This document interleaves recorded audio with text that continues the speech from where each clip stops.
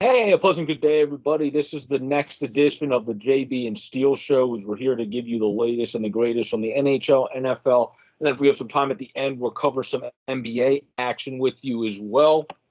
But let's first get into the recency around the NHL and what's going on there, and something that we found interesting between a few teams because there's quite a bunch of teams being the Dallas Stars and one of them that got screwed by the refereeing at the end of the game yesterday, I must say, against St. Louis. But they're a team that would be in the playoffs if they were even minutely close to being as good on the road as they are at home, because they're killer at home, 13-3-1, as Steel brought it up before the podcast, ended the Penguin streak at home, and then unfortunately lost again. That wasn't really necessarily on them, but at the same time, one of their issues on the road is not scoring enough. So they could have still scored one goal, and that would have helped the fact of the refs being able to screw you at the end of a game.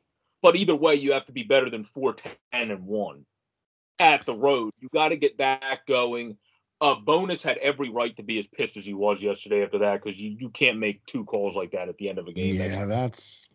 But you have to be much better again still scoring. You got to get it going on the road. That loss, though, was kind of thrown in the trash can because of how it happened. But other losses on the road, you really got to pick it up and do your thing, just like you're doing at home.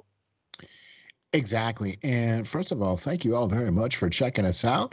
This is volume 8 of the JB and Steel Show. How you doing, buddy?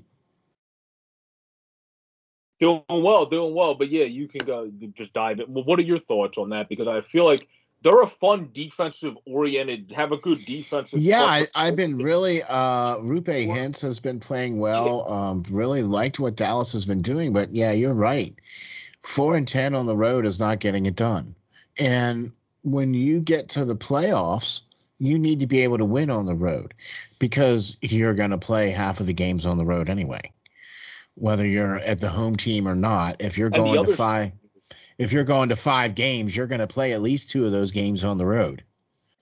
You know what I mean? So you better be better than 4-10 on the road, I would think. Do you know what I'm saying? Now, I like what they're doing. I was a little bit surprised what they did in goal, but then I wasn't because of how well goaltending has been there. Do you know what I mean? Where Hudobin was Ottinger. Do you mean kind of letting Holtby be the mentor to Ottinger now instead of Hudobin? Yeah. Hudobin. I mean, I think that I guess they signed Holtby, I guess in retrospect, to have more another goaltender than whoever emerged, because I don't think they expected Holtby to be as good as he is this year, kind of rebounding, being similar, not the same Holtby as we once saw, but coming back to being a very good goaltender. Yeah. And now they have one of the best youngsters in Jake Ottinger, and now you have Holtby playing at that level.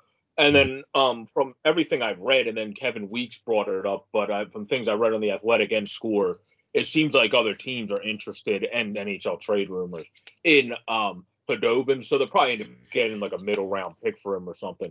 And then he'll go on to be a backup for because one team. He went. They put him on waivers. Hudobin. He's with the Texas Stars now since he cleared waivers. Yeah. So he's been playing on in the AHL, but if he gets picked up, he'll be back in the NHL probably with somebody as their second. Yeah, it would not surprise me at all. And to be honest with you, though, I watched that game, the Dallas-Pittsburgh game. I watched that game. I watched them beat Pittsburgh, and they played so well. They looked like a well-oiled team. They played good in all aspects of the game. Power play, penalty kill, the whole 9 yards. Goaltending was great. Defense was great. And then they get on the road, and it's like, they just crumble it up and throw it in the trash. I released my New Year report on them today because I just started having the thinking juices going when I was watching that game yesterday. Even though, again, that game was thrown in the trash can because of the way they lost base from the refs a little bit. But look, here's the thing, though, Joe. Here's the thing, though. You said it. It doesn't matter what the refs say or do. It doesn't matter what we feel about what the refs do. None of that stuff matters. What matters is the team should have been better so that they didn't have to worry about the referees making a bad call or things like that. You know what I mean? You said it earlier. Exactly. You touched on it earlier. You know what I mean? Exactly. But to wrap up this talk, stars, the other thing they have to worry about is Klingberg wants to be traded. So you got to get the right asset for John Klingberg since he's not going to be on the team next year anyway. That's going to have a huge impact on your playoff successes as well, what you get back for that. So that's going to be interesting to see. Or do you just tell him, we're still pushing for the playoffs this year. You can just go in free agency wherever you want, and then you just keep him for the rest of the season, hoping you do well with him. That's a huge risk because then you would want to do pretty solid so you actually don't care about not getting anything back from him. That's why I think at this point with the Stars, they might as well just get the best assets because you're going to get good stuff for Klingberg, bring in another good, say, young defenseman and maybe a forward or a young defenseman and pick, and that's going to help you out for now in the future. You're going to get someone that's NHL ready for John Klingberg. And you can get an ready prospect for John Klingberg that's a good defenseman. Right. They are right now currently sitting in 12th in the conference. Okay. Yeah, although points are really close and they have a couple games in because they only played 32, which is the big thing to focus on this year, just like it was in the last year. Right. So when you look at so now you change it to say like winning percentage, because winning percentage gives you the exact, because it's based off of the number of games you play, how you win, whatever. Yeah, they have a higher winning percentage than the three teams above them. That still puts them. That puts them in 8th place in the West. If you. Oh yeah, they even have a higher winning percentage than the Kings. Yeah, I didn't even see that. Yeah, you're right. So that puts them in 8th place if you do it by winning percentage. All right. Unfortunately, they do it by points, so that's just kind of how that works out. But like I said, I mean, if you take away that, maybe that's the reason they do it by points because of the routes. Well, listen, if you take away if you take away those 10 losses that they had on the road, they've been a very good team. That's the thing. Yeah, if they can get going on home or on road ice, I mean, like they have been on home ice. Maybe that's why I made the joke. Maybe that's why they don't do it by points percentage. Because then you can just be great at one thing. Yeah, you would actually be a solid spot. But. I mean, they're not necessarily the worst. Well, they're one of the worst road teams because Arizona's Detroit is 4-11. Yeah, and Seattle, exactly. Right, and Seattle is not that good either. They're 4-8. The other team I was actually, you kind of foreshadowed a team that I was going to bring up later. Detroit was one of the teams I was going to bring up later because they would be significantly better than 500. And actually in the wild card spot over the Boston Bruins if they were somewhat consistent on the road and not literally like the worst team down there with the Arizona Coyotes who were 4-11-2 on the road is not Arizona's 4-11-1 maybe. No, they're also 4-11-2. They're both 4-11-2. Both. So you don't want to be equal with Arizona when you're at the end of your rebuild. You have Sider. You got all these exciting players on your team that are trending in the right direction.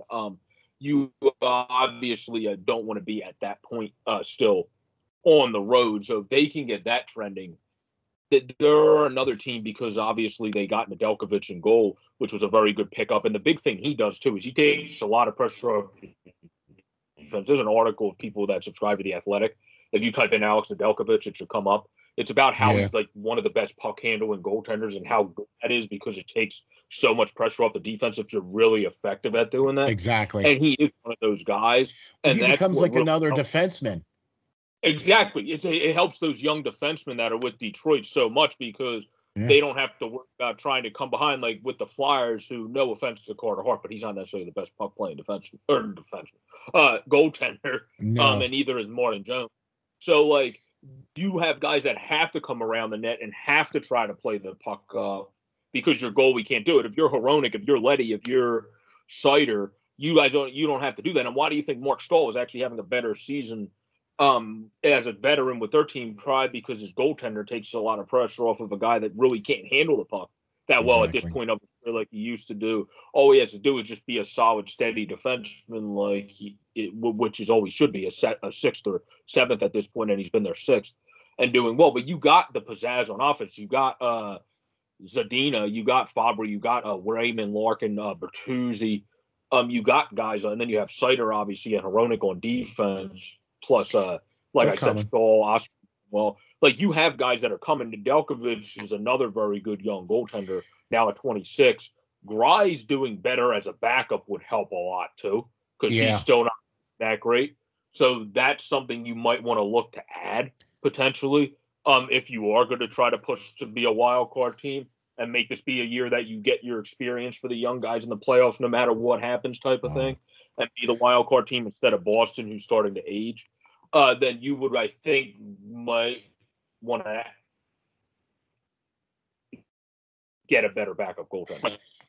Right. But now let's throw someone else here into the mix too. Detroit is 29 is a 29 difference in the goal differential. Boston is plus 11, where Detroit is minus 23. Do you know what I mean? In the goal differential department.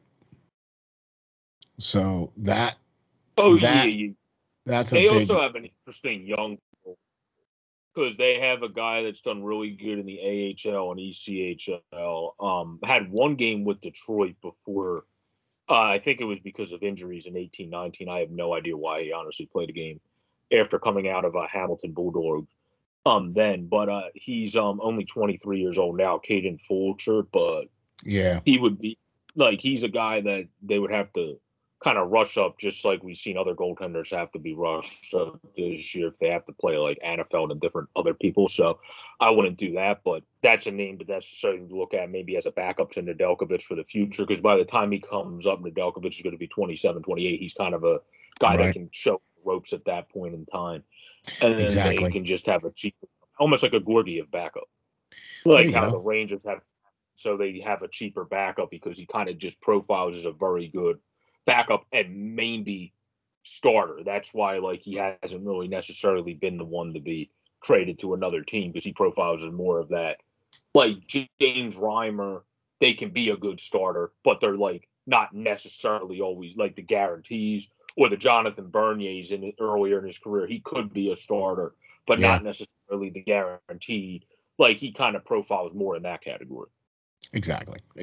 So either way, though, I mean, the fact that we've got all this stuff going on in the NHL right now, where there's still a lot of games that are being postponed, and I'm not just talking about the Canadian games, because a lot of those games are postponed because of attendance issues. Okay, but the Tampa Bay and New Jersey is postponed. Okay. Now the Blue Jackets, Montreal, that's postponed. Minnesota, Winnipeg, that's postponed. Those are Canadian games that are postponed. So yeah, we knew that because of the attendance stuff. But I mean, that's something with Canada is going to happen for a while. With here, it seems like it'll happen for probably 3 to 4 more weeks potentially, and that's if we're going by London and the way that other places' trajectories have gone. It'd probably be like another 3-week stretch, and then by that time you would start seeing some downturn in certain areas, as other places are still kind of hot. Like that's hopefully what happens. But again, I say that we'll see we'll see what happens over time. Yeah, I mean that's kind of basically the only thing that they can do, and that's kind of only basically all that we can do too. Do you know what I mean? Is we can just we can only hit what's pitched, right? You know what I mean? And that's why I kind of wanted to just talk about the differences of the teams, because also a team that fits a little bit in that category. Granted, they only played 14 games on the road this far. in their 35 games is Florida, because they are a great overall team, but they could have pulled way ahead of Tampa if they were better than 5 on the road. Like, That's they true. would not be, it would not be 51-51 right now. They would be in a good spot, because the difference is Tampa's good in both spots. They're 12-4-3, and then 11-5-2, the Tampa Bay. So they're actually good in both spots. And then both teams are 6-3-1 in the last 10. So both teams are staying with each other. But if Florida could have pulled away earlier by doing better in their first 14 road games, they could have been 4, 6, whatever points ahead of the Tampa Bay Lightning, and it wasn't going to be looking like this potential gruesome, which is going to be fun to watch, but this great battle is going to have more fighting than usual between the Battle of Florida because of the way it's going to get in the end. But they could have been a little bit more ahead of that tide at this point if they were another one of the teams that were not a little bit spotty in their first, say, 14 to whatever games, these teams at 14 to 17 or whatever the list of these games. Exactly. And here's the other thing too that makes this maybe a little bit more of an issue here with Florida and bodes well for Tampa Bay. During that stretch, Tampa Bay was missing key points of key players of their team. You know what I mean?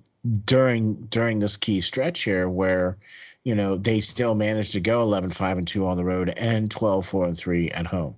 Whereas Florida is, like you said, 5-4-5 in the away category.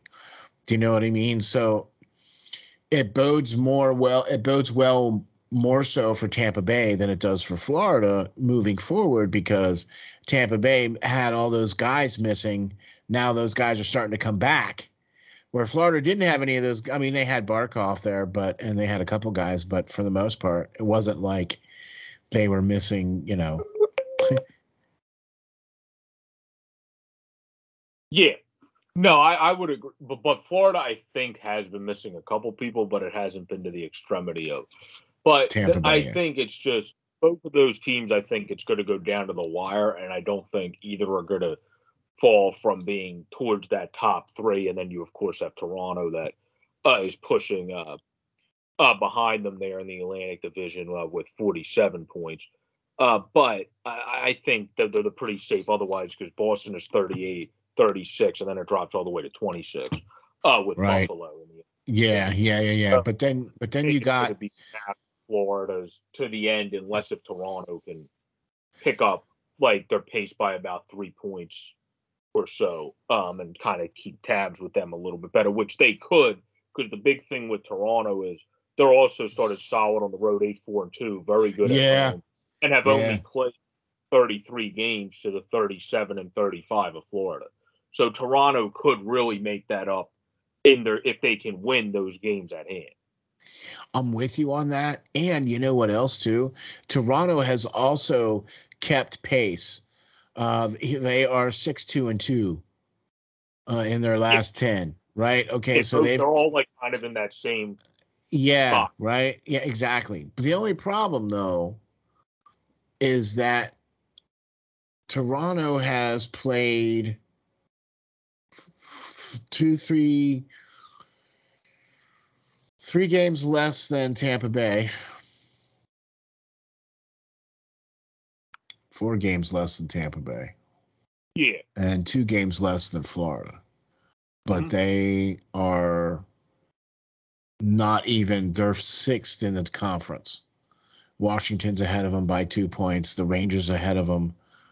And Carolina are ahead of them. The conference, I'm just looking, if you win the games at hand in the Atlantic, well, you would make up room in the conference too. But you have the games at hand against your own division, that if you start winning those games, you're going to be right there locked in with Tampa Bay and Florida, because you just have to win those games. That's the big thing.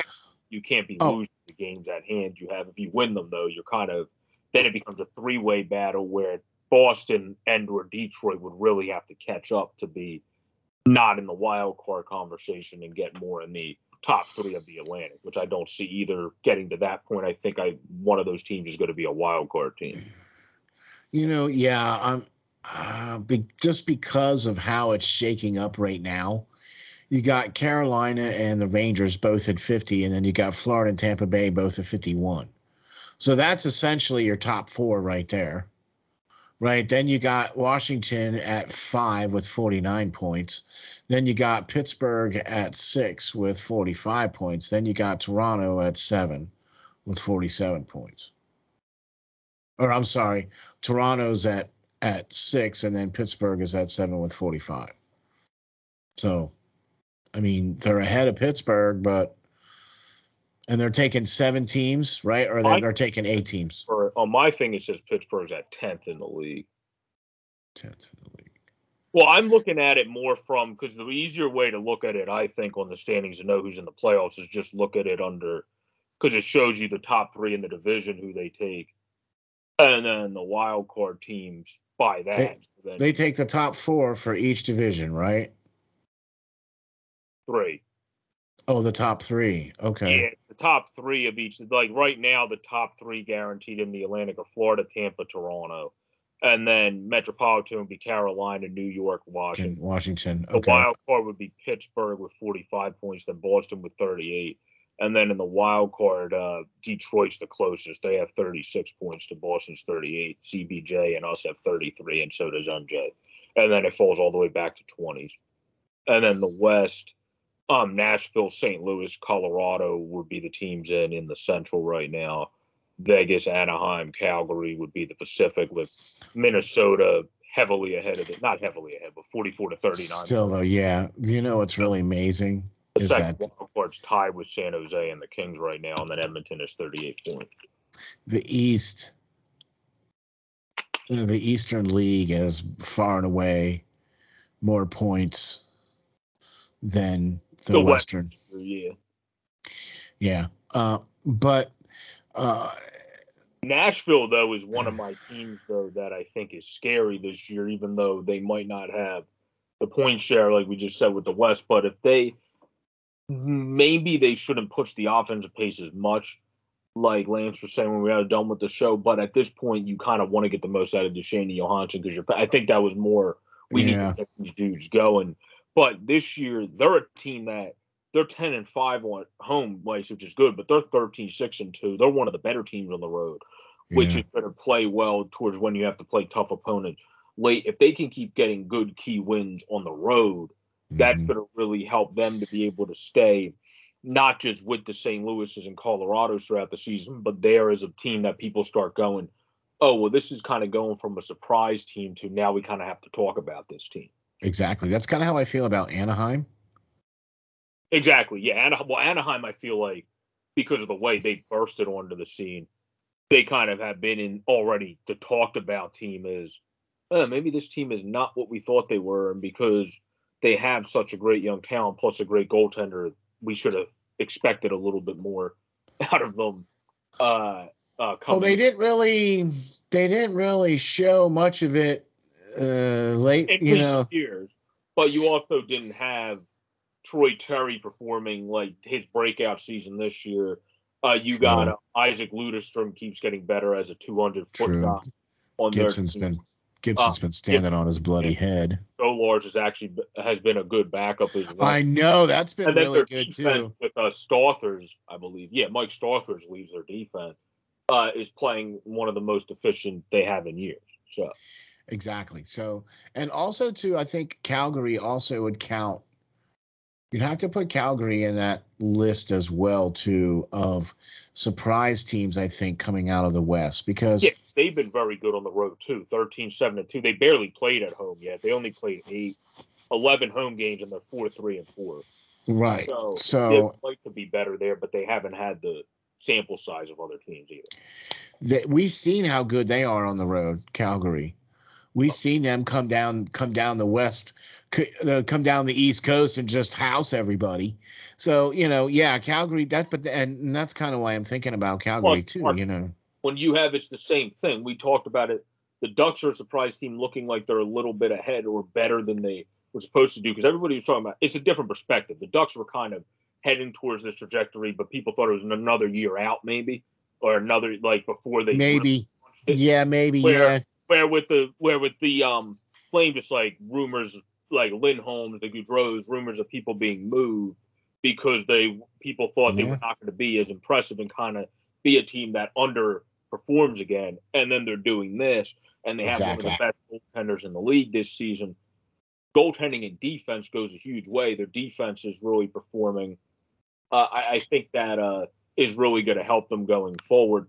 Where the Flames, the one thing that they're not the best at developing everything, but the one thing that I guess you could say they have done okay is turned offensive defensemen into somewhat decent, better defensive defensemen. Because if you look at Shylington this year, he's playing his very good offensively, but his best overall defensive season.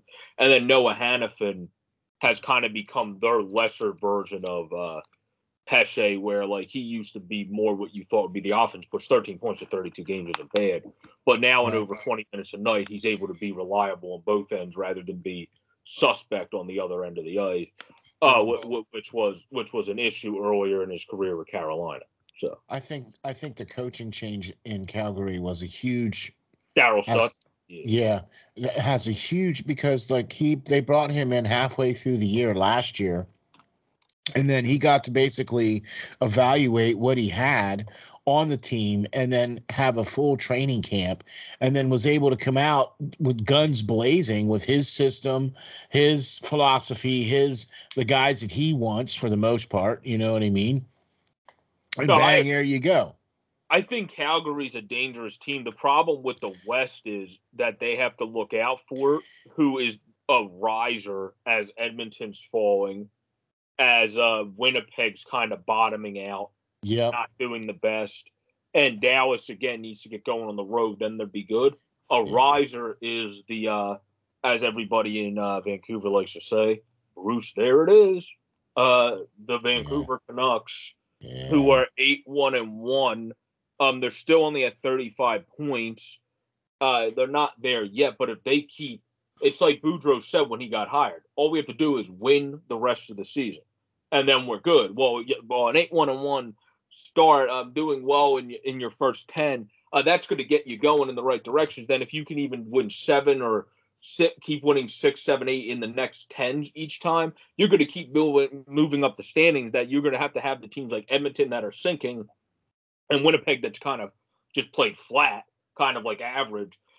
You're going to have to really pick that up. Otherwise, all of a sudden, you're going to see Vancouver go from 7th to 6th to 5th to 4th, and then you're going to be going, the Sharks and Kings are going to be going, oh, where the heck did the Canucks come from? And then, right. They're a team that had the talent. It's just with Bruce Boudreau, you're going to be able to push the offense, and now they've been able to do a lot more efficient on offense since he's come in, and that's obviously got them a lot of wins. But at the same time, they've still been good defensively. That's why Boudreau even said himself, like my system, like when he got hired, basically that his system's not necessarily not defensive. It's just he wants to be aggressive to then push the offense. So he wants to kind of make his defensemen be more in their face and use the talents, like the skills they have, rather than kind of play back like some teams do too much nowadays.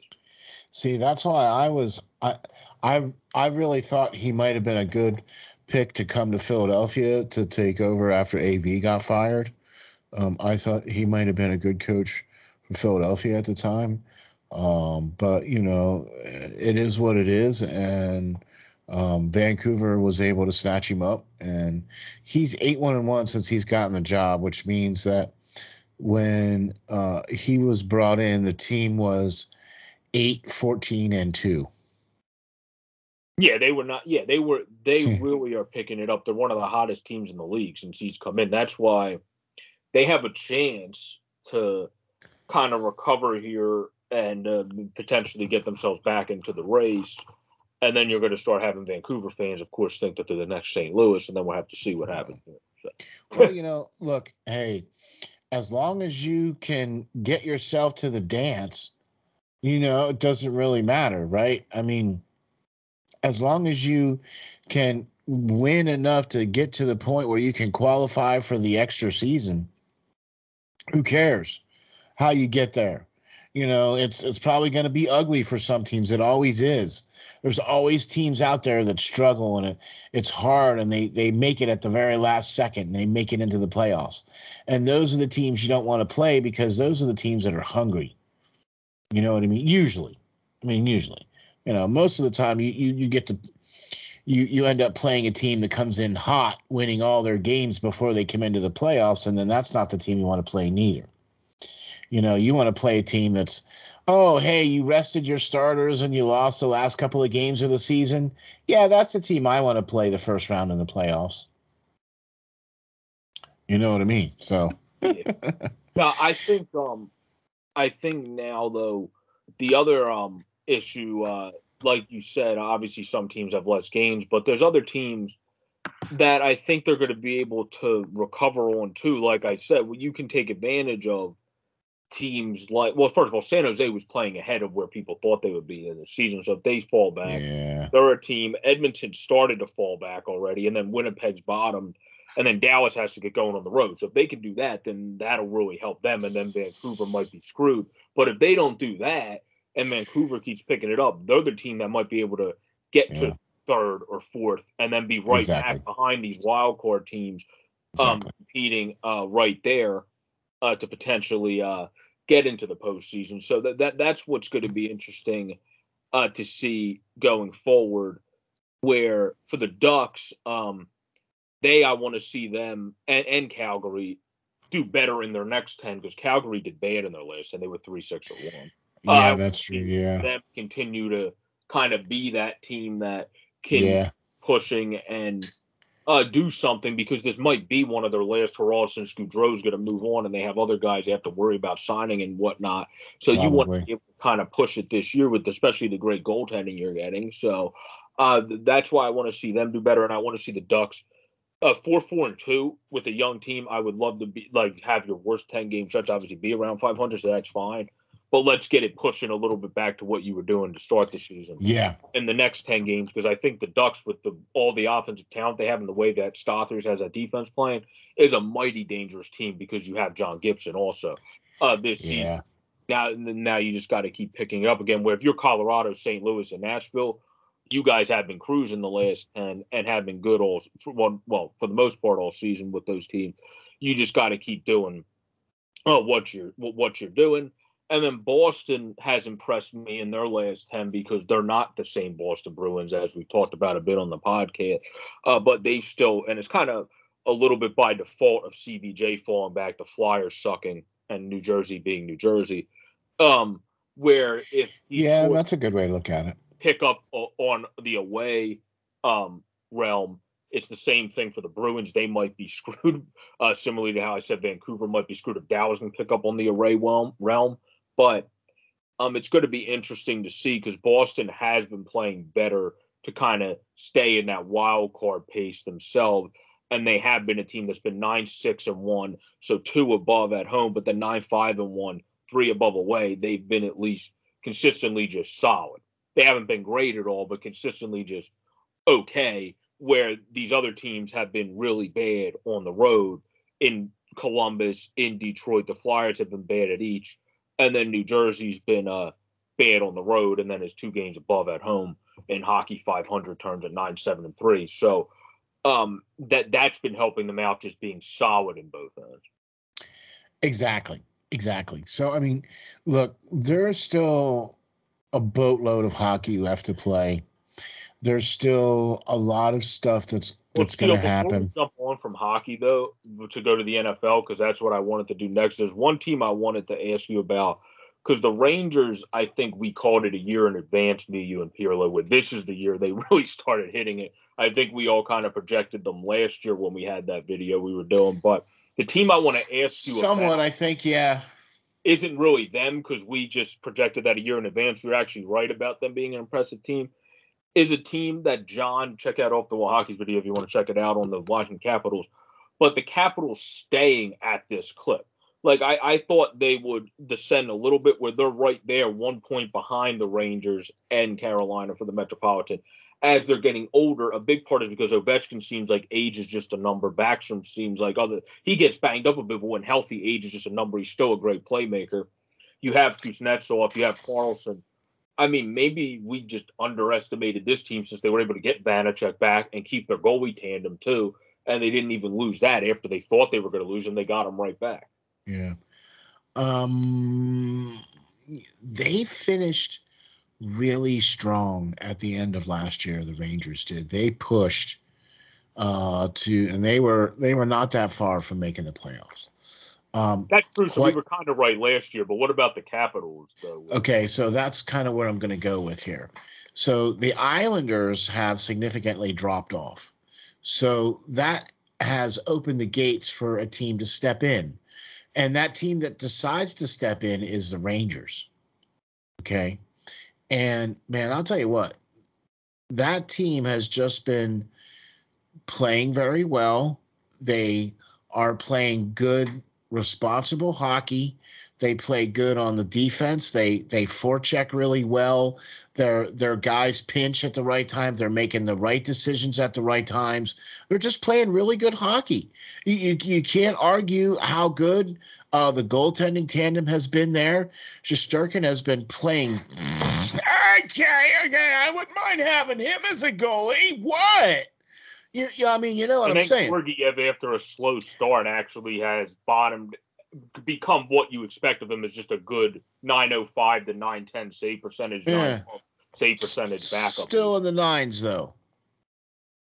Right? Still in the nines. Okay. And then really thought that Pittsburgh was going to drop away and thought that Washington was going to drop away.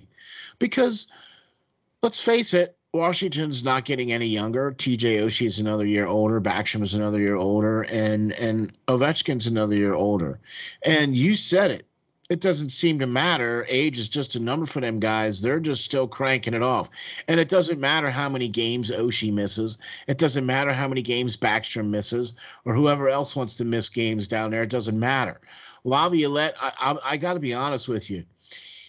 You might even have to put him as a Jack Adams for this year. The way he's got these Capitals playing, I would have to say you might have to consider him for Jack Adams. And I'll tell you somebody else who you'd have to consider as well, too. And that would be Sullivan from Pittsburgh. Oh, yeah, because they fit into the same category of age doesn't seem to matter if you're Chris Letang or obviously, well, Crosby also had COVID with symptoms. Comes back, it only takes him about 5 games to become Sidney Crosby again. He's got a 6-game point streak now. He's on, and other leagues taking like 6 weeks just to get back to their normal self. Yeah. Crosby's just like, don't mind me. I'm still the second coming of Wayne Gretzky. Don't worry about me here. Yeah, right. And Malkin, they've missed Malkin this entire time. No, okay. Yeah, they missed Malkin, and the other thing is though. The big thing I think that fits in with the Capitals is you hit it when you said it doesn't matter with the guys that have gone out because other guys they have a young, talented guy that they picked 25th in 2019 and Connor McMichael who's showing his talent already this year. He stepped up in moments. Wilson has stepped up. Alexei Protas is a great net from. Oh yeah, ding. And then you have Daniel Sprong has slid from the fourth line to the first line times and has fitted in a bunch of different spots. He's like Lappy, how he always likes having those Swiss Army. He's that Swiss Army player that they have there where that's why the Capitals on top of their goaltending, their defense playing well, which with Laviolette, your defense is at least going to be smash mouth in your face with the current style. At least. Yeah, that's going to help. That's why they're still successful even with older guys because he's putting them in great positions where with the Rangers, they're just getting the most success. Gerard Gallant's team is getting the most success because similar to what he did with Vegas, he's trying to just kind of, I think, tell guys, be your offensive self. Don't think things. I think these players have done. And Kakko's starting to really kind of emerge this year with Kreider and Zibanejad at times. Strome is a UFA, but he's playing a really good season. Goudreau's fitting in well. He didn't end up being that Nick Ritchie, which didn't end up working out with Toronto. Goudreau's worked out really well with the Rangers. And then you have Lafreniere, who's starting to develop, but you don't give him the pressure because you have these other guys performing above, so it's letting him develop at his rate. He's Heidel's on the third line. yeah, Yeah. Aaron's a good player. Lindgren and Fox is one of the best defense Oh, picks yeah. in hockey. So you have the defense, you got the goaltending. Shesterkin's one of the best young goaltenders. Georgiev's a very good backup. Both of these teams, I think, are going to stay dangerous because of what you said, and what I completely agree with. They're just getting good coaching and getting great play throughout their team. Yeah. And one is just defying Father Time, and the other is just doing great because they drafted well and brought in very good veterans. It's to their team as well. In the New York Rangers, like Barclay Goodrow's of the world, the Jacob Trubas of the world, even Tenorti, who's a great locker room guy because he's been great. Exactly. But had to work his tail off to get back up because he never cut it. And then he started doing good with Nashville a couple years ago, and now has made his career as a 6'7" defenseman and still a good AHLer when he's down there. So exactly. Very much impressed with what the Rangers have done this year as well as what Washington and Pittsburgh have done. Was not expecting them to be there. Thought they would be more of the aging teams that would be falling away. Was expecting a little bit more from New Jersey this year. Not seeing that. Was expecting a lot more from Philadelphia this year. Not seeing that. Right. And the Islanders, like, what? What the frick happened to the Islanders? Well, with Pittsburgh, I think it also fits into they did great on the signings for guys on the cheap. Like Evan Rodriguez is ridiculous. Oh, yeah. And he's been lighting it up. Yeah, Dayton Heineman's 0.47 points per game, which is really good for a guy at 1.1 million bucks. And then Jeff Carter's at 0.64 points per game for a guy at 2.63. And so like you're getting bang for your buck left and right through the Pittsburgh Penguins lineup. We're about to go into football through the Pittsburgh Penguins lineup. And also since going there, Pirlo and I were going, oh, Matheson, interesting. Mike Matheson wasn't doing that great in Florida.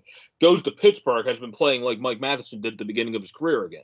Hey, so now he's got the skating speed back. Looks like he's flying on the ice again. Like, so like they're pushing all the right buttons there. So yeah, they're defying Father Time just like the Capitals. The Rangers are doing great because they brought in the right veterans mixed with their plethora of young talent that's not even all there yet. There's still a bunch of them with the Hartford Wolfpack that have a chance to be Rangers. So it's going to be interesting to see what happens going forward, and in college and or overseas. Yeah, oh yeah. They have a good prospect pool if you're the New York Rangers. Pittsburgh doesn't, so they still want to win now. And Washington is kind of in the middle. But they're getting draft picks. Pittsburgh is anyway, so they're starting to put together draft picks. They got Hextall there, so you mentioned it, Pittsburgh Steelers, and we got to say it. Playoffs? How about that? The NFL is in playoffs. The NFL, it was, I mean, this year, I didn't expect. I mean, when we were talking on the show, it didn't seem like you expected your Steelers to get in. But this is what I brought it to you before the show, but I have to bring it to you now on the show because the Chiefs, well, one, their defense is not that great to begin with. But two, when you can, like I said, at times with running, you can fit a hockey Zamboni or a Mack truck through the rushing defense. So if you commit to the run, now that's an if, but answer it in that world. Imagine they do commit to the run. What do you give your chances at that point compared to if you keep playing by the same play style you've been playing all season? Against the Chiefs, for people that don't know they're playing the Chiefs. Okay. So it's not that Pittsburgh isn't committed to the run. And it's not that Pittsburgh doesn't have one of the best rookie running backs in the league. Because they do. Okay. Najee Harris. The first rookie to go his entire first season without a credited fumble. He's had over 300 touches and not a single fumble. So give it up to the big Naj. The problem is not that Pittsburgh is not committed to the run. The problem is not that Kansas City has a pretty weak run defense. The problem is that Pittsburgh doesn't have a good enough offensive line to get a hat on a hat to get guys cleared out so that there can be Although at the same time, though, if you look at it, like you can open up for example, for a guy like Big Ben, if you have a shoddy offensive line but a great running back, sometimes that's able to, like Saquon in his first couple of years. I wouldn't accuse the Giants of having a great offensive line by any stretch of the imagination. right. They opened up their passing game because he was just able to like spread out, like just showcase his Yes. talent and get yardage that was then able to open Yeah. up the passing game more at either What? the end of Eli's career or the start of Daniel Jones. That I feel like it could fit into that perspective more of, well, you Yeah. have a great back, even though your line might not be the squeakiest, you can still, if you can just, especially against bad rush defenses, like just have a couple plays to get it going, and they just show that you're actually running it, even if, say, you have 13 rushes for 50 yards, it's still showing that you're going to do it, that it puts it in the defensive mind. If you only do it 6 times and then, that didn't work, then the defense is just going to go, well, the Yeah. Big Ben, pressure Big Ben. He can't move at this point of his career. They're passing it the rest of the game. And at that point, you're shot. That's why I feel like you have to stay committed to it for that perspective. I'm Because with the you. only thing the Chiefs are going to be able to do is really pressure you because they have a couple cats that can do that, but they don't have the best overall defense. I'm with you, but they don't need to have the best overall defense because the Pittsburgh offensive line is shoddy, to say the least.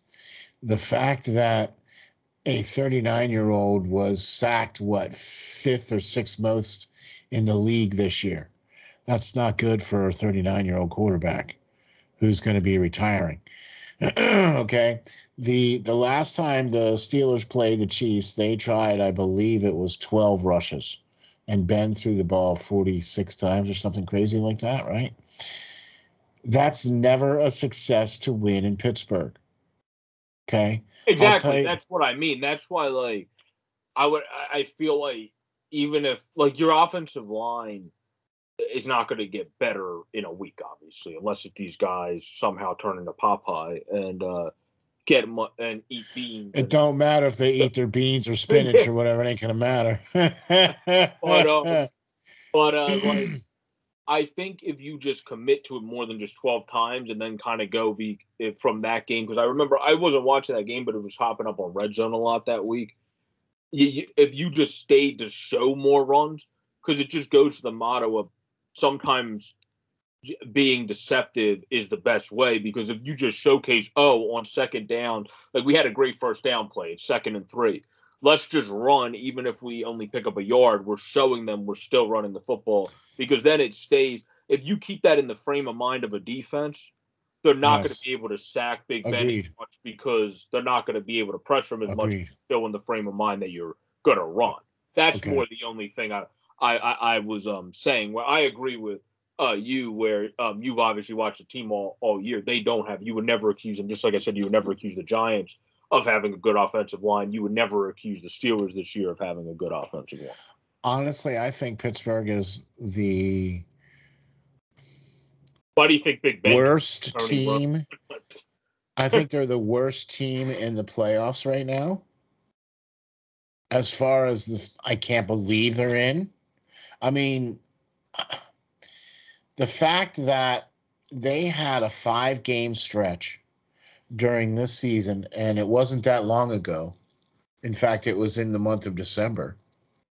Part of their last 5 games, or these 5 games that I'm going to talk about here. The Pittsburgh Steelers in those last 5 games gave up a 1,000-yard rusher and 2 1,000-yard receivers in 5 games. Now, I don't know about you, but that is not good numbers. Okay? So it doesn't matter the fact that it's Kansas City, dude. It could be the Jaguars, who absolutely thumped the Colts, right? But it could be the Jaguar. It doesn't matter because Pittsburgh doesn't have a good enough offensive line to get their running back to the second level. And then there's not enough razzle dazzle. There's not enough, whatever you want to call it, in Canada's offense to even draw the guys. When guys go in motion, when you don't see a defensive back going with the guy in motion, that means the defense is not fooled. And you are exactly right. If you take away the run game from Pittsburgh, which you very well easily can, and then the only thing you have is wide receiver screens and little slants over the middle with Ben, because he can't run, he can't scramble, he can't do anything. You know what I mean? So your team is like ultra one-dimensional. So that's why I don't get it. No, yeah, I definitely would pick the Chiefs in that game. I was just asking you from the perspective, because if they could get the run going, they have a much better chance if they can just showcase it a little bit. Look, any given Sunday, same right? way. Any given Sunday, you flip the coin and the game's played, and bang, any given Sunday, but the odds are stacked pretty much against Pittsburgh in this one. It's going to be in Kansas City. You're playing against Patrick Mahomes and the Chiefs. Good luck with that. Another interesting matchup is going to be the Buffalo Bills, because they're playing their division opponent coming on a 4-game win streak to round out the season, where the Patriots were 2-3 in their last 5. Because of the way Allen at the end and the Bills in totality started playing better, I'm still not ready to say I'm picking this team to win the AFC by any stretch. But to win this particular game in the AFC against the Patriots, I would say they're in a pretty good spot to do that, because they got a good running game. Singletary's been playing fine. You got a good receiving game. Obviously, having Diggs there significantly helped. Dawson Knox is a killer tight end. And Allen's starting to play more like Josh Allen. Where earlier in the season, this team was too suspect for me to pick them for anything, and then they really started doing better. I would go with the Bills against the Patriots, because the Patriots has been less than impressive of late, where the Bills have been one of the best ending teams to the season. So, like I said before, you want to go into the playoffs winning, especially in the NFL. You want to go into the playoffs winning. You want to go in on a hot streak, and I am not a fan of resting players. Okay. Because depending on when you start resting players, and then when your game is, you potentially could go 3 weeks without seeing any game action if you rest your starters. If you understand what I'm you're saying? a top team, yeah, it fits into a different perspective, because you're absolute. But if you're like the Eagles or something, or teams that you're going to play the next week, and you don't have the quote unquote biggest depth, you probably don't want your top guys to go out a week that you're just playing for, okay, do we want to be 7th or 6th? Like, you don't want them to get injured. Yeah, I'm with you on that. And you have guys that haven't proven anything playing your receiver position. Right, I'm with you on that. Okay, those were extenuating circumstances for the Eagles, because it didn't really matter. They had already clinched a playoff berth, so it didn't really matter. That final game didn't matter. But I am of the ilk that all games matter, and I am trying to win each game. Okay? And that's how I look at things. So, but I really think this is, if Buffalo beats the Patriots, then they have a chance. Okay? And the fact that it's going to be in Buffalo, right?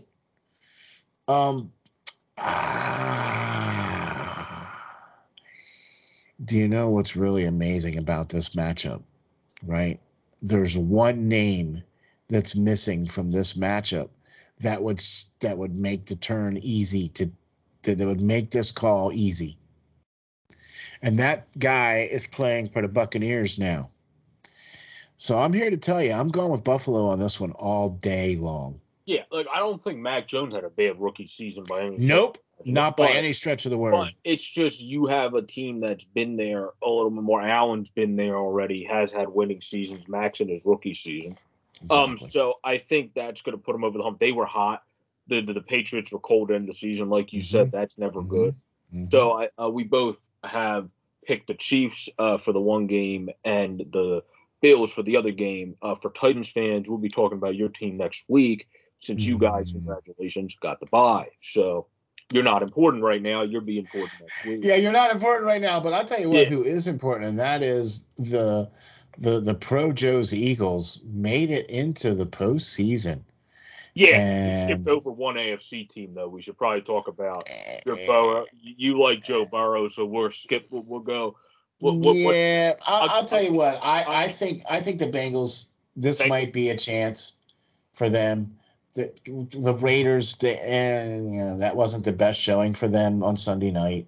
The Raiders are they're another mediocre one of the teams in the playoffs. That even though they're 10-7, I don't think they were bad by any stretch. They were 10-7, and they were 4-1 in the last 5. So if Derek Carr can really do well in this game and match Joe Burrow, but Joe Burrow is like my friend and I were talking. He said it when we were on PlayStation. He's just a dog. Like he's a dude that has that different gear when it happens. That's why, despite their offensive line would never be accused of being good last season, he had them where they were before the injury, and they're still not good this year. And where they're at now. So I would go with the Bengals because Joe Burrow, at least for this first round, I think he's going to figure out any way, shape, and form possible to win that game. I think they have a better running game, and I think their offensive line is slightly better.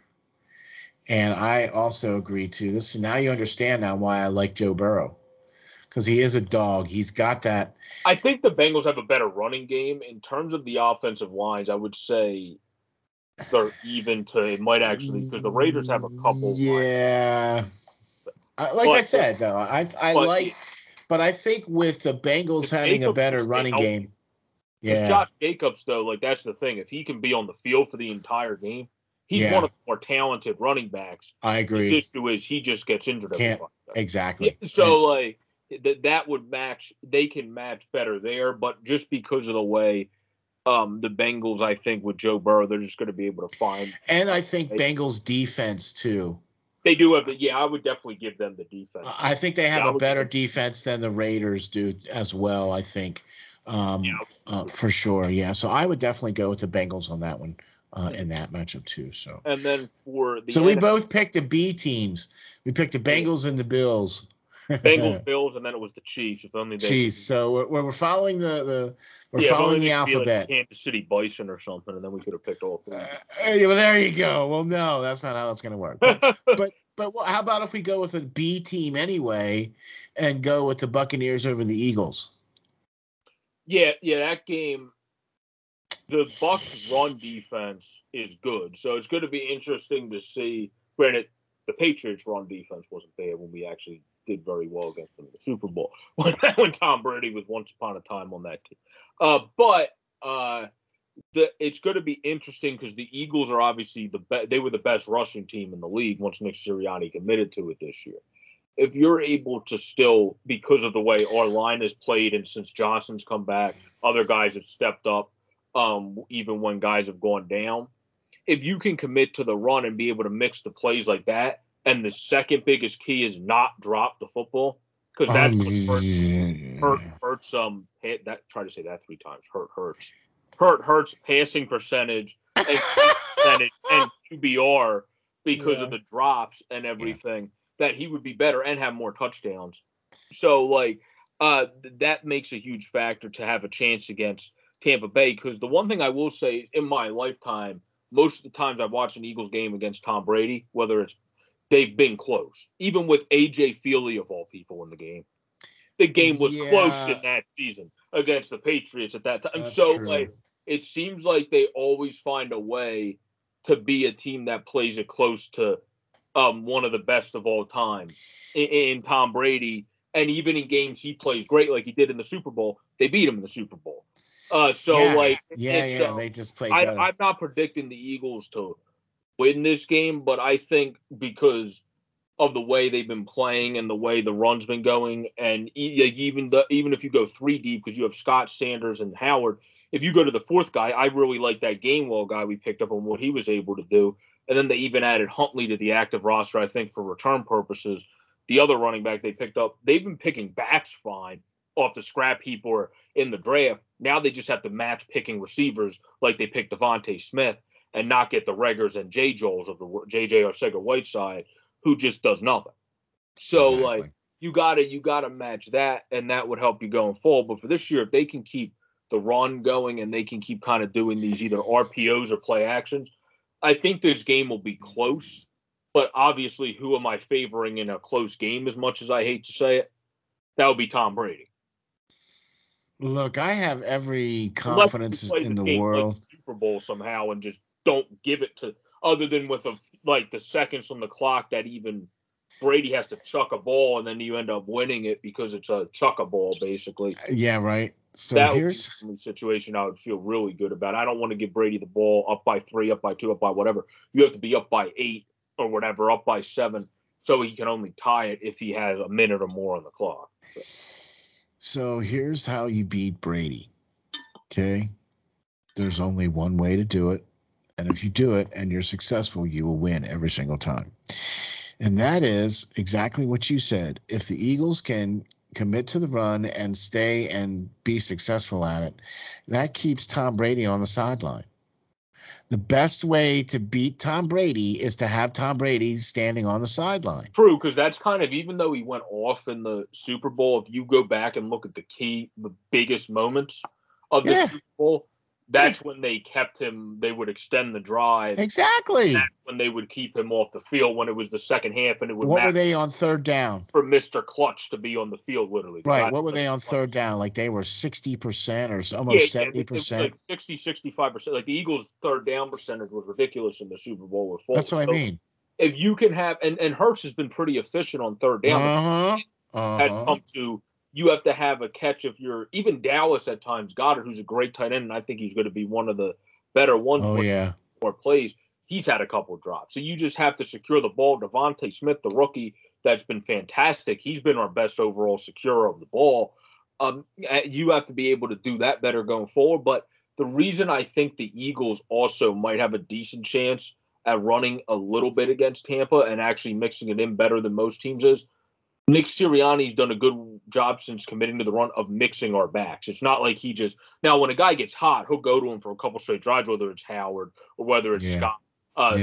Hasn't been in as much, but you could throw him in that category as well. But he'll have Sanders and then he'll put Howard in. He's more of just I'm just going to go through you and also can kind of finesse you a bit, but more through you back. And then Scott, who kind of reminds you of a mini Sproles where he's small as heck, but then he somehow hits a D-back off of himself.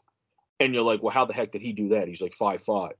Right. So they kind of found that's why I like how they're able to pick up those guys. Going forward for my Eagles, it's about picking up the rest of the receiver guys because you're good at picking up certain other guys, select guys like Sproles, mentor like Boston Scott. And then you have Gainwell, who's another good playmaker. If you mix it up with the running backs too, you're going to keep throwing them off because you can use the Gainwells and Scott when you have 2 backs on the field like we have at times. Right. One into a passing route, then you choose to pass it instead of hand it off, and he's open and he's taken off down the field for 10 to 15 yards because those guys fly once you put the ball in either of their hands. So I'm with you. But I would say if it comes close, it's going to, like I said, it's a close game. I would have to favor Brady, but I don't think the Eagles are going to get smoked by Tampa Bay if they're able to actually mix in these backs like they have all season and actually run the football well. Because even against some of the bad teams they beat, it's not like all the bad teams have had bad run defenses. True. Like some of their strengths have been that, and they still went, well, forget you. I'm still running the football at you. Exactly. So, that's why I like, if Nick Sirianni can stick to his guns, I'm really going to love him in this first playoff game, even if we lose, because it shows me that he's a coach that goes, I don't care what the stats say. This is how I built this team. And we're going to keep it close, just going at you and kind of playing the old school smash mouth football. Like we're just coming right for you, basically. Exactly. And, I'm all for that. I wish y'all lots of luck. I mean, I do, but anyway. So we I got. would rather play Dallas. If we played Dallas, I would have given Yeah, that would have been. I it think that would have been a much better draw for you because guys. honestly, if Jimmy Garoppolo doesn't suck in his playoff game, and I say that with the nicest way possible I could possibly say, it's just Jimmy Garoppolo has at times not been impressive when he should be. I think they should honestly put in Trey Lance if he starts struggling in the playoff game. But I'm with you, but that's yeah, beside the point. If they do, Garoppolo's been hurt though this year. huh? Garoppolo's been hurt this Yeah, he year. He's has been missing banged up, time. but like even I'm just talking about throughout his career, he fits in that Kirk Cousins, like even below Kirk, where Kirk's even stepped up more than him, where Jimmy G's always been good but never been able to step up in key moments. Honestly, man, I think this is Cowboys all day on Do you think this. it will? Because I think it depends how their defense plays because I don't mind the 49ers defense. I just very much mind their offense that puts their defense on the field. That's what If yeah. their offense is able to do better against the Cowboys defense, which can also, at Yeah, times, if they can't get the pressure, if you can block and not allow them to be the potent blitz, then they can actually kind of exactly. have these possession numbers a bit by running the football with that Yep. Mitchell kid or other people. Then that can help them be close because I think they might have the better defense overall. It's just the Cowboys have the better blitzing, probably. I agree with that 100%. So that's why I don't know if they'll get smoked. That's why I feel like No, I don't. No, I don't think any of these games are going to be completely and utterly lopsided. I think the one game that might be potentially lopsided is the Chiefs Steelers game. Maybe if if God forbid anything were to happen in any one of these games where the turnover ratios go way askew, you know what I mean? That's really the only game I see being completely a blowout would be the Chiefs over the Steelers. I think the Cowboys are going to play, the 49ers are going to play well. Both of those teams are going to play well. It's going to be a competitive game. I think the same thing with the Patriots and the Bills and the Raiders and the Bengals and the Eagles and Tampa Bay as well too. And even Cardinals and the Rams. I don't think there's going to be any real blowouts in any of these games. Okay, these are all, even though they're that Cardinals Rams one will be interesting because the Cardinals are one of the coldest teams. They're colder than the Patriots coming into the playoffs. They're yeah, one exactly. where the Rams have really had Odell Beckham now with Stafford start to find that click and just kind of come connected with each other. That if they keep playing to that level, you have a receiver of his help be able to go up and get the football and everything. Exactly. And That's if you have Murray on the field, and if you can get James Conner back on the field, and you can get the Cardinals back up and healthy and running again, and from what I understand, J.J. Watt might be available for this game as well too. So I mean, yeah, I don't think it'll be a blowout, but just with the way the Rams have been playing the other R team, yeah, right. I would say I'm going to have to go towards them because Stafford's been impressing me. He does what Goff can't. He can spread the ball. Like what Jared Goff couldn't do in past years is what Matthew Stafford can do. He's a gunslinger. Jared Goff is a game manager. Matthew Stafford can throw it over the top of cornerbacks. Yeah, I'm with you. Yeah. So I think he really helps that offense be the offense they want to be and be he's sometimes quick striking and then at other times using Akers and other guys to be a little bit slow but still be a good potent offense. I feel like the way that team's trending has been up at the right time, like you were saying earlier in the podcast. That's why I have to go with the Rams because they've been ticking up right at the right time. Odell's been fitting in like a glove. And then you have the Cardinals have been going the opposite direction. So when I believe that the Cardinals played the Rams earlier in the year, yeah. And I'm trying to go back here and see because it was a win for the Rams. It was Monday the 3rd, December 30-23 win for the Rams. Okay, that's okay. So honestly, that like Kyler did bad in two. He had yardage but 2 interceptions. Where Stafford had 3 touchdowns. Exactly.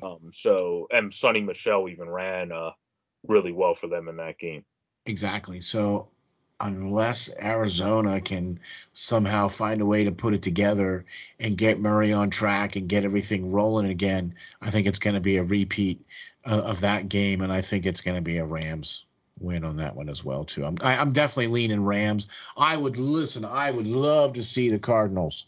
Would love to see that'd be a great story for them, and I would love to see the Cardinals do that. You know what I mean? But I think the Rams just have their number. This is the Cardinals' year to get the experience where the Rams have people. Now Stafford really hasn't, so it'll be interesting to see how Stafford does in his play for Super Bowl. But have people that have been there, done that. The Cardinals have a younger team that is getting the Kirks of the world, the Murrays of the world, getting the feel of the NFL playoffs. Exactly, and that's just going to help them in the future. But I don't think they're necessarily going to win this year. Now, something that I think would be cool to end the show off as we wrap up our NFL talk would be Tennessee and Green Bay are both the first round buys in the AFC and the NFC. I'll say my answer on the NFC after I let you go. But would you say the team that are in the first round buy in the Tennessee Titans is actually the favorite to win the entire AFC and go to the Super Bowl? No, I think Kansas City is. Kansas City? Yeah, I think Kansas City is, but owing to how schedules and how things and teams won, Tennessee got the number 1 seed, right? So there's still pretty good percentages for the number 2 seed making it. You know what I mean? And to be quite honest with you, if I was in the playoffs, I would like to be maybe a lower seed, because now, even though I don't get that week off, I continue to play, because you get to the end of the regular season and you're playing well and you're hot and you're in a rhythm, right? And so all you're doing is just continuing it on because the next game is played next Sunday. That's the wild cards, weekend, right? If you're the 2nd seed, you're playing, or the 3rd seed, you're playing, right? So I would much rather I be. would agree with that for most teams. The reason I think it'll benefit Tennessee is they're going to need. They'll need it. By the time they play again, they don't have to use the 3-back or whatever 2-back set they've been using, which has been working because the way that they have that line play, and they just run that system. They could. That's why they're able to get it done. But when you have somebody in that's to the level of Derrick Henry, even when you don't block for him, he's just going to plow through. Yeah, you don't need to have. Yeah, he doesn't even need blockers. So it doesn't make a difference. But the thing I like with Tennessee over Kansas City goes back to the defense, but as a whole, because their offense falls when it needs to click the most, because their Ryan Tannehill is the guy that then needs to step up compared to Patrick Mahomes. That's why I would then still favor the Chiefs to come out of the AFC, because if their running game's not going, you really need to get a big game out of the rest of the offense with Tannehill. All right. Well, let me throw this at you. Stop Henry, or at least not stop Henry. Right, I'm with you. Let me throw this at you, right? So you put Patrick Mahomes on Tennessee. Tennessee would probably win the Super Bowl because they have a better defense than Kansas City. That's what I mean, right? And they have Derrick Henry. Yeah, that's what I mean. So if you gave Patrick Mahomes a better defense and a better running game, he would be winning the Super Bowl. Well, I also don't think Kansas City would even be like, what was Kansas City? Kansas City is probably the 4th. Kansas City would probably not be second with if you flip, because if they just had they're second. Solid, No, they're second. Now they are. I'm saying Patrick Mahomes and had an average run of the mill like Cousins. No, if they had Tannehill. If they had Tannehill, yeah, they would probably be. They could potentially still make it, but they would not be a top 2 seed. The same team, exactly. Yeah, so they would probably be like the 6th, 5th, maybe 4th. Like they would be able to potentially make it, but they wouldn't be the same team.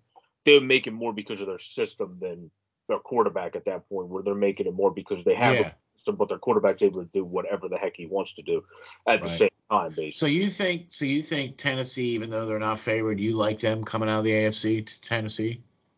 Well, I like Tennessee, I think, a little bit more than you, because I don't trust the Chiefs' defense when push comes to shove. So if anyone is able to limit their offense, that's going to really hurt that team compared to Tennessee, who would be able to kind of keep it at like a 14-14 game. And then you just have to see who can get to 21 first, or a 21-21 game. See you get to 28 first. I don't see the Chiefs being as good at doing that, but that's the only reason why I think I'm a little bit more than you. If I had to rank, I would go Chiefs. And then I would say if they can, the Tennessee and Buffalo's kind of even, just because Buffalo has better offense. Okay. Good defense, but Tennessee has the best running back in football, other than maybe Jonathan Taylor. And then they have, who's not in the postseason, unfortunately. Thank you, Carson Wentz. But I think Buffalo's defense, though, is better than what people are giving a lot of credit to. I think Buffalo's defense is definitely better than Kansas City's. Oh, it's 100% better than, and I would say at least equals with Tennessee. Yeah, okay, right. Even with okay. It's just if they're able to just pound the rock with Henry and have the good enough passing from Tannehill, I could see them easily getting to that championship game at least there. But it's all going to depend how it shakes out. All right, so now we got to do the NFC, and quite frankly, I think it's Green Bay's to lose. That's the one I do think the first place team might actually be, because Aaron Rodgers played through injury this year.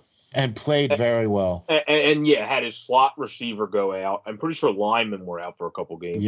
Still played very well.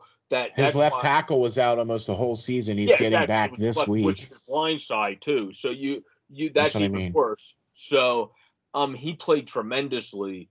He could be the MVP back-to-back years. Having that quarterback play. And they're also a team that has probably a better defense than they're not talked about for, because they're an offense-first team. They don't have a great defense, but they don't have a putrid defense. They're not like the Chiefs. That's true. But the Chiefs are all offense-dependent, and then their defense is just blitzing at times, and then they're screwed if Tyrann Mathieu not making a Olympic catch over somebody. But that's so true, though. But it's so true. You know what I mean? That's just exactly how it is. You know what I mean? And so, if it couldn't be Green Bay, though, who do you got? Tampa Bay? I would say, I would say it has to be, Tampa, which the sneaky team, though, for the NFC for me is definitely LA, because of Odell, how him and Stafford. Stafford's already been good with the rest of the bunch. He's always been good with tight ends. The sneaky team for me in the NFC is definitely LA, but I agree. I would have to put, because of the Brady effect, the Tampa Bay Buccaneers in second, but I would say LA has the better offense on paper than the Bucs now, because they lost. Godwin's out. Antonio Brown is not there. And then Le'Veon Bell was a good name, but he's not Le'Veon Bell anymore.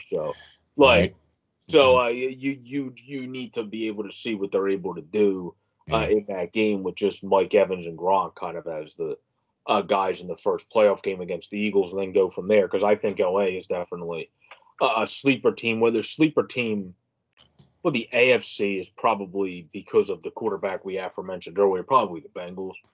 Mostly or just has a factor to them where he'll just find will in a way, basically. I'd have to agree with you on that. I'd have to agree with you on that. The Bengals, he has like Peyton Manning, the Brady, the overall X factor that is able to just put you over the next hump to always kind of find a way for you to win. That's why I would say they're probably the sleeper team for the AFC. But I think that pretty much, as Pirlo would say, our wonderful friend from Canada, wraps up our full 42, as we gave you a lot of stuff on the NHL and a lot of stuff on the NFL.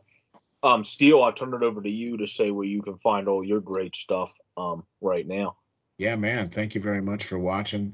Thank you for tuning into the JB and Steel Show, man. I'll tell you what, dude. I like how we're rolling with this, man. We just talk about the top stories of the day. It doesn't necessarily mean we're going to cover all the majors, but we are covering all the major stories in sports, and it's a great time for everybody to sit back and just kind of chill and relax and just listen to some great sports talk here with the great Pro Joe. Check that out for sure. You can find us online at www.steelflyers.com. You can find all the great work there by all the great people on the SteelFlyers All Sports Network, from Hockey Writers Inc. to Off the Wall Hockey to Peyton on the Radio to Perlo, and of course to the great Pro Joe. Thank you all very much for watching. You can find me on Twitter at SteelFlyers52. Thanks for watching the JB and Steel Show. How can we find you, Joe? Where can we get all your stuff? Yeah, you can find me. I write articles on Flyers Nitty Gritty, of course, on Steel Flyers, and that's the Sports Fanatic News YouTube page that I upload the raw Skype version of our show to, and do a bunch of different hockey, football, baseball, mostly content on there. So please subscribe over there, as well as JJ Borek 26 is mostly where I check. I'm on Twitter if you reach out to me on there. Thank you all for joining us, and please continue to subscribe over at Steel Flyers, as well as obviously at Sports Fan News, Off the Wall Hockey, Pirlo Wisdom, and also Peyton on the Radio. And then, of course, Hockey Writers Inc. If you subscribe to Steel, that's where you're going to get that show at and hear from the great Lance Green, who also writes for Flyers Nitty Gritty. Hey, what do you know? It's like a pattern. So thank you all very much for checking out the JB and Steel Show. We'll catch you all in the next episode. Thanks, everyone.